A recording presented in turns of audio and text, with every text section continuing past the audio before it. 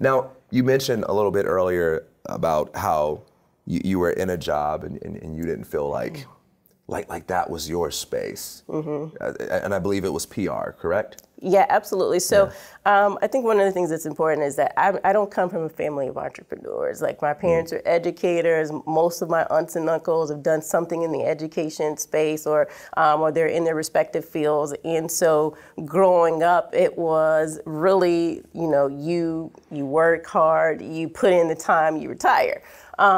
And so I signed up for the PR track. I thought that I was going to write speeches for other people and do press releases to help build other companies. And as I was approaching my senior year, of course, I had already started Scholarship Academy at Howard. And so I was on the weekends traveling to speak and kind of trying to balance what that life was going to be like upon graduation. And DC is not cheap to live in. Right. So I was working at a PR firm, and I think our client was something with either platinum or steel. It was like some company that I personally don't care about.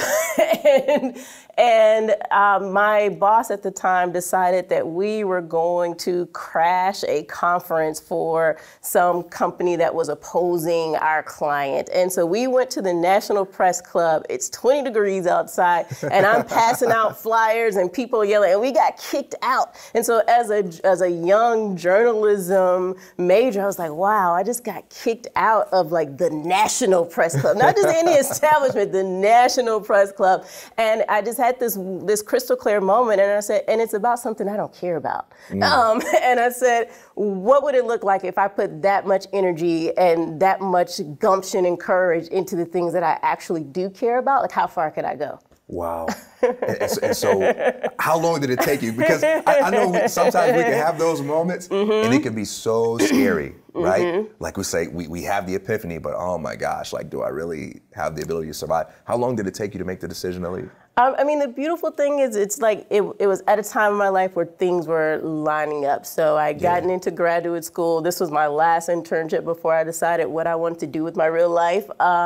And I was at a crossroads, and I said, I can trust myself. I can work on my master's and build this awesome vision for helping students pursue debt-free degree, or I can stay on this path where I know I hate billable hours.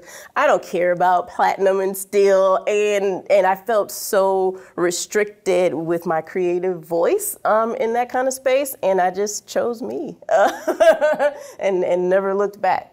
So I had a startup founder on this show, and he was talking about how, like, no matter what it is you do, even if it is your life calling, there are going to be a lot of miserable moments because doing what you love means that sometimes you got to do stuff that's difficult. Absolutely.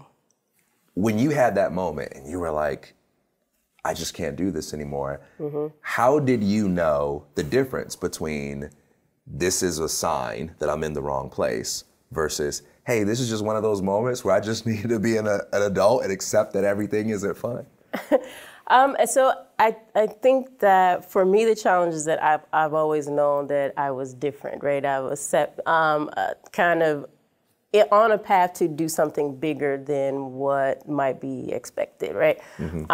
Because of where I come from, small town in West Tennessee, nobody knows much about Jackson, Tennessee. So I think that when it hit me that it wasn't a good fit for me, I wasn't worried about the other side of that, right? I think that I knew immediately that I wasn't going to, I'm a great writer, sure. I'm okay at public speaking, sure. And I had all the fundamentals of what it took to do that job, but there was nothing about who I was that felt comfortable in that space and in that environment.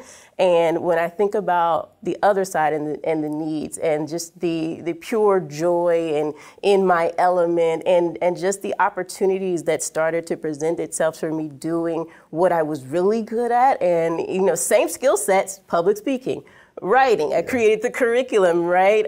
Engaging with people and helping them build their brand. So I was doing that, but I was doing it for myself, and I was doing it for people who needed it the most. And I just had to, like, at an early age, trust and believe that using the same skill sets that I thought was going to take me up the corporate ladder could really, really be beneficial to people, particularly low-income, first-generation students, boys of color who are often ignored by counselors in this whole financial aid process. And I just thought that the gift that I had to give the world, I owed it to those people to say, no, not that. Yeah, yeah. I love that. Yeah.